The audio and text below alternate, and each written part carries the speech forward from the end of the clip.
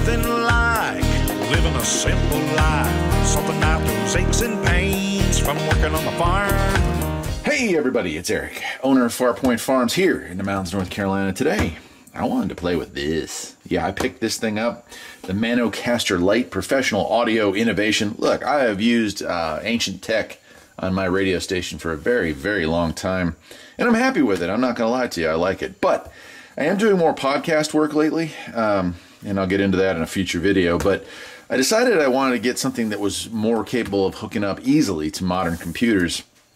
And I came across this, and what struck me as cool about this, and I'll show it more when I get it opened up, is that it has some programmable functions here that I thought might bring a new level of excitement to the Midnight Cafe and the other work that I do. So let's go ahead and open this thing up, and I'll show you what those features are.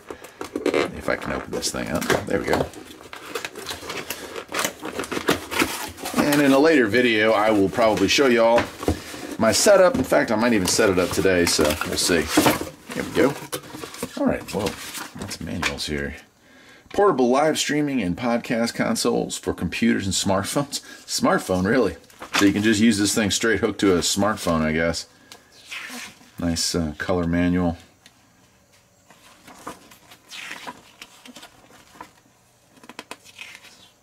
Yeah, wow.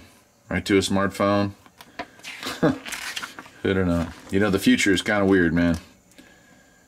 This is showing it hooking to multiple smartphones, computers, other phones. Ah, the future. Have I ever mentioned how much I hate smartphones? How much I hate phones in general? Well, if I haven't, I just did for you. Thank you. Very cool.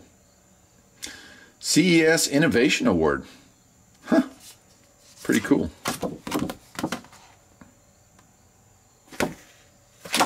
Very nice stuff. All right. Oh, wow.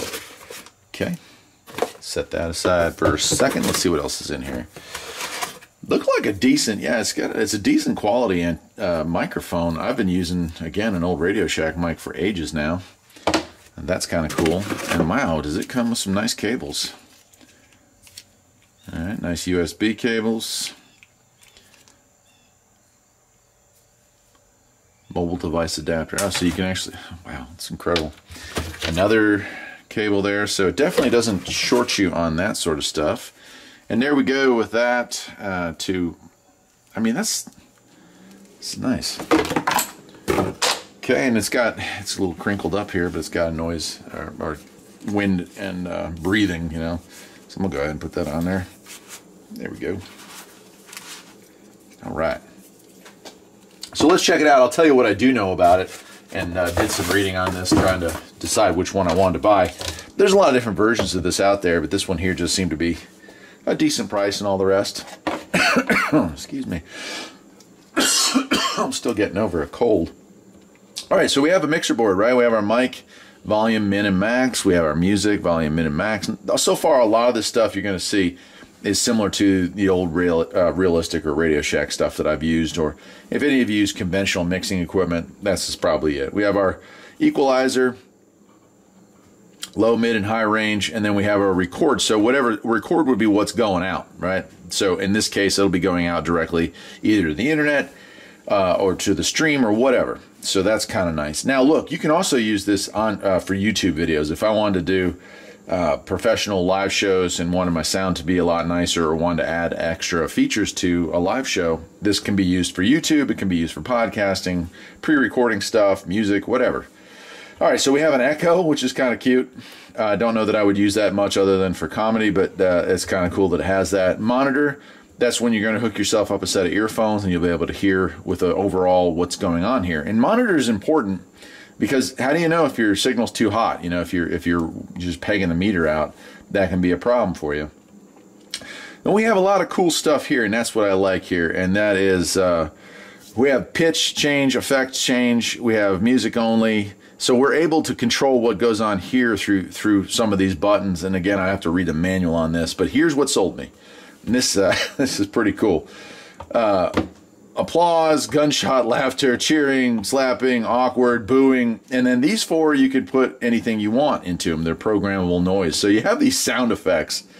And I think that's really cool. It's something that I kind of wish that I had had. If you listen to a lot of radio shows, especially morning shows, if there's still any left out there that are in your area, they do a lot of this kind of stuff to kind of spice up the morning shows. And I get it. I like it. And so when I saw that this was available, specifically the fact that I can add 4 sound effects that I want to add, that's what really sold me on this. And so that's what got me hooked on this idea.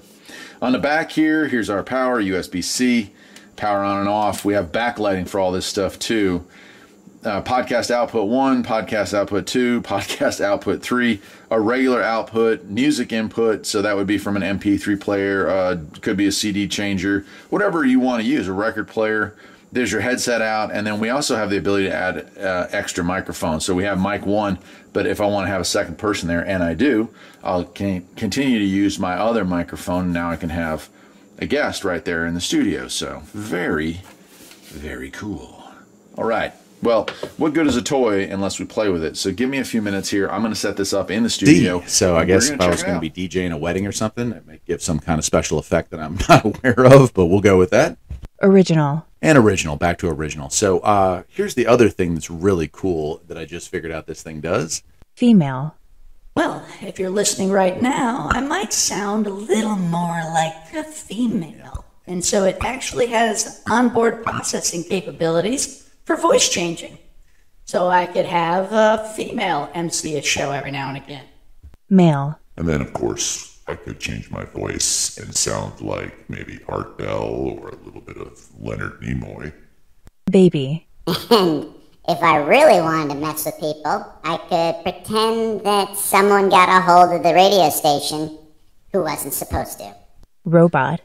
And then, of course, the board could take over and we could have an issue with that. So there's a lot of fun you could have with this. Female. And we're back to female. Pro. Pop. MC. Original. There we go. So if we're just going to do that, that's pretty cool. Let's see what the next one, denoise, means. Noise canceling off. Okay, so you might hear now with the noise canceling off, a little more background noise. Wow, you can hear me moving my fingers there. That's pretty cool. Noise canceling on. And the noise canceling back on.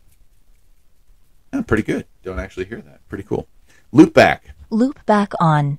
All right, here we go. Loop back off. Loop back on. I'll have to do some more research on that. I'm not actually sure what that does. Loop back off. And then last one here, it says side chain. I'm not sure what that is. I kind of just wanted to play with this thing. Side chain on. Hello, how's it going there? I don't know what Side chain off. There we go. So there it is. A major. A major. Things and detestable D. Very cool. B flat major. Okay, so it does have some DJ capabilities as well. Pretty cool. All right, well, I'm going to leave it at that. Let me go ahead and switch back to regular audio. And there it is. Pretty darn awesome. Now, not totally inexpensive, but also not totally useless. Compared to the Radio Shack switcher board that I've been using, that mixer board, this thing just goes way, way above and beyond. I mean, it's fairly clear that that's the case. I recommend it. I think it's pretty cool. I've certainly got a lot of learning curve to go on through here and do, but it'll be really interesting. And the next time I do a Midnight Cafe show or even a live stream, I'm going to plug this thing in line and we'll try some of these features out to see if people hear the audio better. One of the things I'm thinking of right off the bat is with the ability to change the volume and the tone and everything, when people call in via Skype or Zoom or whatever way they're calling, still regular old-fashioned phone sometimes, I can now help bring that volume up, so that should help when we have guests on the show. So yeah, I'm really happy with it. It's called the Mano, whatever it is. Anyway, it's that. There it is. And picked it up on Amazon. I guess I'll leave a link to it down there for you. But super cool. Very cool. Anyway, I'm Eric, the owner of Farpoint Farms. Hope you enjoyed this video, and I'll see you next time. Take care.